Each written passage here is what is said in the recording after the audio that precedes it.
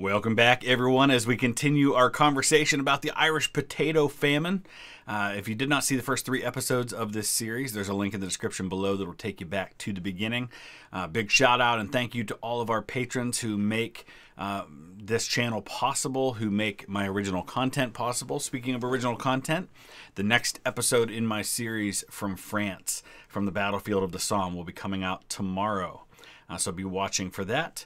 And we're ready to just go ahead and dive right into part 4 using Extra History's series on the Irish potato famine. Let's do it. Fiddles and song carry out the door of the house as neighbors slip inside to pay their respects. It's a wake. 2 sisters, girls the town has known their whole lives, will never more be among them. The neighbors approach the girls, shake their hands, and kiss them. For these girls are still alive. Yet by tomorrow, they may as well be in their graves. They've saved enough for the Atlantic Passage, and tomorrow will leave the town that until now has made up their whole world. This goodbye party is what's known as an American wake. Their mother cradles them, sobbing, knowing that when they disappear down the bend, she'll never again see them. In a time before photographs and telephones, she will have nothing of them, except perhaps a lock of hair and a fading scent on empty bed sheets. So technically it's not a time before photographs. Photography is invented by this time. It's not something that's available to most people, certainly not to poor people in Ireland, but there are photographs by this point. The earliest photographs we have from the 1940s are known as daguerreotypes. They were created by this guy named Daguerre. Actually, a little bit of a side thing. Let's talk about the history of photography a little bit.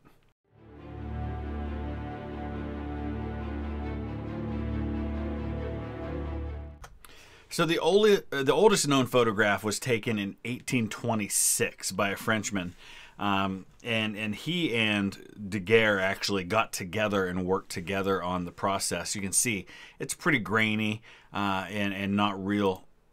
Doesn't really show a lot. And here's, I think, the oldest photograph to ever show a person in it right here. And you can see that.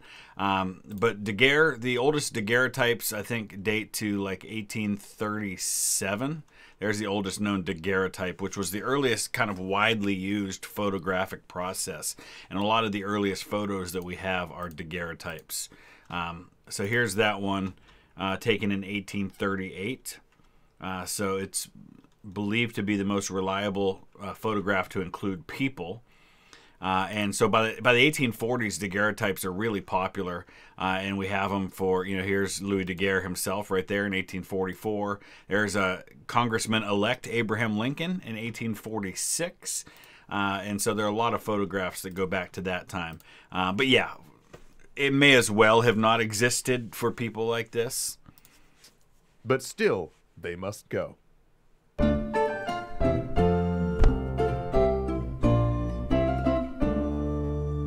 Irish immigration became a fact of life over a century before the Great Famine. But amid the horrors of 1847, it reached a fever pitch. That year, a stunning 214,000 people, out of a population of 8 million, left in search of a new life, where they could escape the hunger, disease, poverty, and surging violence. 1847 would prove the worst year of the famine. The British government had stepped up food aid, and private charities had tried to fill the need, but it was too late. So here's the thing about traveling. It was not cheap. And depending on the time and place and the availability of travel, it could cost you several months' wages, if not more, to be able to get across. And so families often saved up for a long time. And a lot of times what happened was the father and husband in a family, he would go over, establish a residence, get a job, all of those sorts of things, and then when he had made some money, send that back over and send for the rest of the family, the mom and the kids, to come over later on, sometimes years later. That was a very common thing. So if you're doing research into your family, you may find that they came over at different times because of that. And a lot of times people came over because they heard from other people who had gone previously about a place to go. And so that's why you end up with, a lot of Irish immigrants in one particular area, or a lot of German immigrants in one area. Northeast Ohio, in particular, Cleveland and Niles, Niles, which is right near where I live, became strong enclaves of people from the West Midlands in England, the area around Birmingham. A lot of steel workers who came from there. They call the area, there's an area outside of Birmingham known as the Black Country because of all the soot from all the factories that would fall. And a lot of my family came from the Black Country, an area known as Tipton. And they all came, and you'll find people on the same street who aren't related to each other, but who came from Tipton because they heard from other people that this was a place you could go and get a job. And so it attracts more and more people from the same areas. Disease had taken hold. The economy collapsed, and the cities filled with starving refugees coalescing around food distribution hubs. The old bonds of Irish life, the family and communal village, were tearing apart as people sought a way out, even if it meant parting with those they loved. Irish living abroad in Canada, Australia, Britain, and the United States urged their families to come join them. Travel books began appearing in Dublin, laying out the different areas of Canada, where to settle, and how to get there. And I had somebody yesterday comment and say that they live in Colombia and that their family came from Ireland to Colombia. So it was a lot of different places that they would go, and probably it was whatever ships were available and maybe where other family had gone. And you might wonder, well, if they had enough money, if it took several months' wages or more to go on a ship, why didn't they use that money to buy food? Well, that shows you that the food wasn't available, whether you had the money or not. And you certainly, in most cases, people didn't have the money. And people went. But the people who left were, by and large, not those suffering the worst of the famine. Ship passage across the Atlantic was expensive, and prices could fluctuate every hour. Generally, a ticket to the United States cost about £5, while passage to Canada cost $3. These were high sums, completely unattainable for those economically ruined or working for sustenance on the famine roads. Therefore, it was not the poorest who immigrated, but rather those who still had some means. Small farmers who could sell land and equipment, for example. Immigrants tended to come from communities that were hard hit by the famine, but not so desolated as Skibbereen or other areas in the West. There were, of course, other ways. Some landlords considered voluntary immigration the cheapest and most humane way to clear their land. One that, as a bonus, wouldn't put them under the threat of assassination in retaliation for evictions. So, in some ways, paying for a person to go away was a better option. And I can imagine a situation where you have the British people who are trying to reform and change Ireland saying, yeah, I'll give you some money if you just go away, you Irish people. They offered to pay a certain number of tenants to sail to Canada and found themselves inundated with applications. The truly desperate, though, found an innovative solution. They would commit a crime in front of a police officer, hoping that the sentencing judge would transport them to Australia. Actually, when a sympathetic judge moved to acquit a pair of women after one of these crimes, they just threatened to simply walk out of the courthouse and do it again. So, crime could be severely punished at this time. And there were two common methods of dealing with crime that didn't involve just throwing somebody simply into jail. Transportation was what one of them was called, where they'd ship you somewhere else, like Australia, for example. Centuries before this, Georgia started as one of these penal colonies. But another thing they would do is they had these ships that were called prison hulks. And they were basically the hull of a ship where everything else had been removed, and then they just turned the hull into a prison.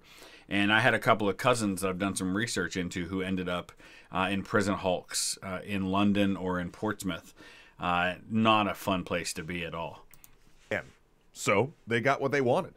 7 years at a penal colony in Tasmania. But even for those lucky enough to get to a port, the danger wasn't past.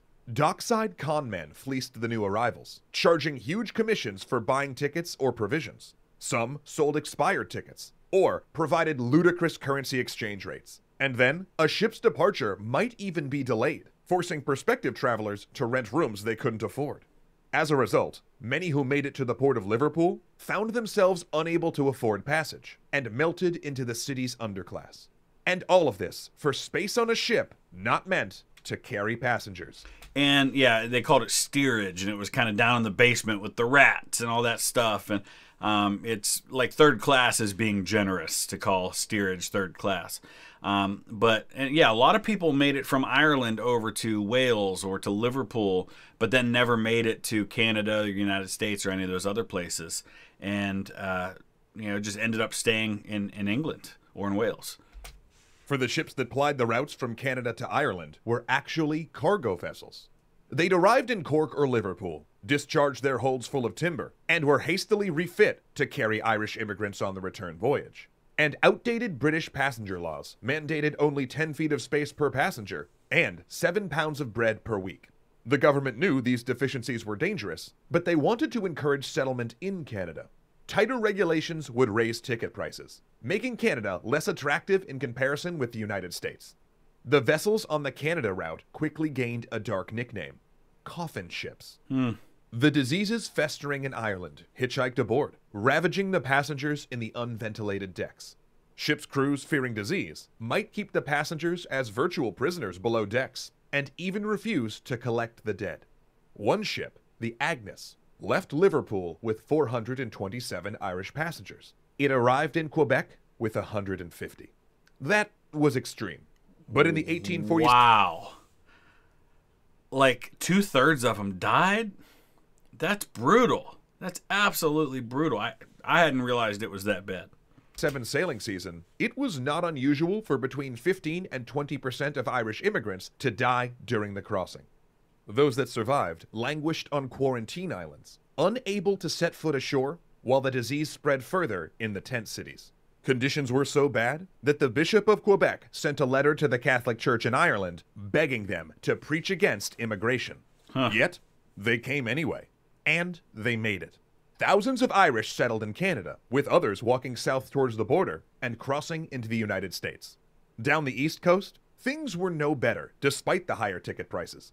It had taken many Irish refugees all they had in order to afford passage to the United States. And if you look at some of the early situations, if you've ever seen the movie, trying to remember who made the movie Gangs of New York, they show kind of the clash between the nativists, the people who are British descent or have been in the United States for a few generations, and all these new Irish immigrants who arrive in the 1840s. And then kind of start to grow up there, and how it all comes to a head by the time of the American Civil War, a generation later. And, how these Irish people, they were not treated. I mean, they were treated like second-class citizens. They were treated by the Native Americans and by the British immigrants, the English immigrants, because I guess technically the Irish were British at this point, or at least from the UK.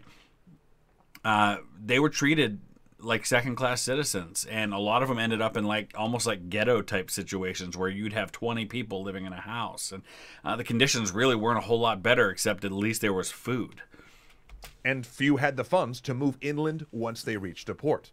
So people who had dreamt of farming in the West ended up clustering in cities like Boston, Philadelphia, and New York. And though generations of Irish immigrants had arrived before the so-called Famine Irish, the newly arrived often found that their predecessors did not welcome them. Those earlier waves of immigrants skewed wealthier and Protestant, and old sectarian tensions continued to simmer in the New World. Canadian cities in particular were known for brawls and riots around sensitive dates, like St. Patrick's Day and the anniversary of the Battle of the Boyne. And in both Canada and the United States, Irish immigrants, mostly Protestant, began referring to themselves as Ulster Irish, or Scots Irish. And there's the thing I talked about before. Began referring to themselves as Ulster Irish, or Scots Irish. That term Scots Irish has become very prevalent here in the United States to refer to people of from that Northern Ireland point of immigration. Scots Irish is a very common thing for people to claim as their ancestry, and you can see now how people of that line of descent are going to look down on the Catholic Irish immigrants that came from the rest of the island, not from the Ulster plantation in the north. Irish, to differentiate themselves from the new underclass. In America, nativist societies sprang up, pressuring the government to cut immigration and contain the new Irish immigrants that they considered both racially inferior and religiously subversive. A fringe political organization called the American Party, widely known as the Know Nothing movement, arose to oppose immigration. And spinning conspiracy theories about Catholic plots to take over the United States, nativist groups formed criminal gangs like the Bowery Boys that harassed immigrants. And there you see a lot of that in the movie Gangs of New York. And, you know, listen, this whole anti-Catholic thing was pretty prevalent in the United States. In fact, in the 1920s, when the Klan makes a resurgence in the United States, a lot of it is not so much focused on African American, former slaves, things like that. A lot of it's focused on immigrants, especially Catholic immigrants. And you know, it's only when John F. Kennedy is elected in 1960 that the United States finally elects a Catholic president, an Irish Catholic from Boston. And a lot of people had a lot of questions about whether or not an Irish Catholic could get elected president of the United States. That's how big a deal it still was. Doctors, hard air quotes there, measured the heads and faces of incoming Irish immigrants, using pseudoscience to declare them racially inferior. Jeez. Newspapers breathlessly reported on the crime, hopelessness, and squalor of New York's largely Irish-American Five Points neighborhood, making it America's most famous slum. And look, the Five Points was horrible. Stately hotels became crowded tenements, their hall floors sitting uncleaned for so long that trash hardened and became part of the floor. In the 1850s, 55% of arrests in New York were Irish, and Irish women made up a quarter of the city's sex workers. Irish gangs like the Dead Rabbits clashed with the nativist groups like the Bowery Boys. In 1849, a dispute during a performance of Macbeth caused the state militia to open fire on the crowd, killing around 30 people. And in 1857, the Dead Rabbits and the Bowery Boys fought a citywide gang war that raged for 2 days. But recently, historians have found another side to the infamous Five Points. A new study of records at a New York immigrant bank discovered that a sizable number of residents had 6 months to a year's worth of salary saved, a rainy day fund to get them through a crisis.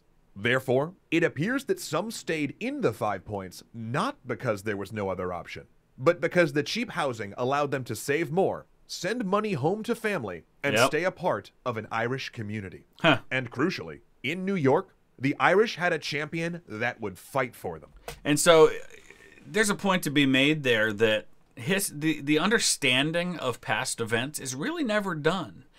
There's always new things to be learned. We're always discovering things. I did a short video this morning on Today in History about the USS Maine. And, I think it was only in the 1970s that we found out for sure that the Maine probably was not sunk by a mine in Havana Harbor, but rather from an internal explosion, probably from a fire that was going on. So that was 70 years after the event before we fully understood it.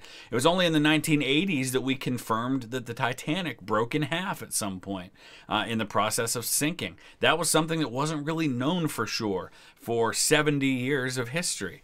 So we are still learning new things that we didn't know before. John Joseph Hughes had been born in Ulster and found his calling in the church. Not particularly spiritual, but aware of the political power the church wielded. Hughes used his position as bishop, and later Archbishop of New York, to protect Irish immigrants and culture. In New York, Hughes saw a chance to rebuild Irish Catholicism, which was in ruins after centuries of religious oppression at home. And he began using the First Amendment as a cudgel, demolishing architectural laws that forced Catholic churches to look like Protestant ones, and argued against the Protestant King James Bible in schools. He founded Irish Catholic schools and newspapers, and during and after Mass, he ran classes on how to assimilate to American culture. And when he had to, he played rough. In 1844, a nativist rally in Philadelphia turned into a riot, with nativists flooding out to beat immigrants and burn Catholic churches. Shortly afterward, the nativists scheduled a rally in New York. Hughes visited the mayor and delivered a clear message. If one Catholic church was touched, the Irish were prepared to burn New York to the ground. You gotta love this. It's like the old days of the warrior monk, right? Yeah, or the warrior priest. The guy who's like, hey, I'm a priest, I'm a bishop, I'm here to help, I'm here to stand up for people. We'll burn it all to the ground if they touch us. I love it. The mayor canceled the rally. Other Irish moved west, into the coal mines of Pennsylvania and the gold fields of California. They worked construction, digging canals and laying railroad tracks, gaining a reputation for doing hard work well, finding their place in these new lands. And they kept coming, because in Ireland, blight had returned. The country they escaped would not see a full potato harvest until 1849. So several of you have shared with me your stories that you've been asking questions and looking into things and finding out your connection to people who came over from Ireland during this time. Keep sharing those. I would love to hear those stories. As I mention all the time, I read every single comment on every video. I know that's a lot, but several times a day I'm scrolling through just checking all the comments. I get them on a timeline regardless of what video, so I don't have to go to each video to read the comments. But even if I don't like, even if I don't respond, I do read them. So thank you in advance for that. Please hit that like button if you would. We'll see you again tomorrow with part 5. Thanks for watching.